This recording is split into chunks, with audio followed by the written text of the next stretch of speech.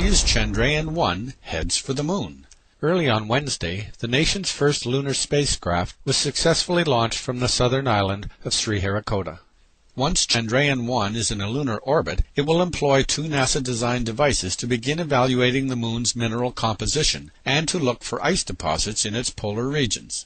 The mission is planned to last 2 years and will also include the development of a high-resolution map of the entire moon.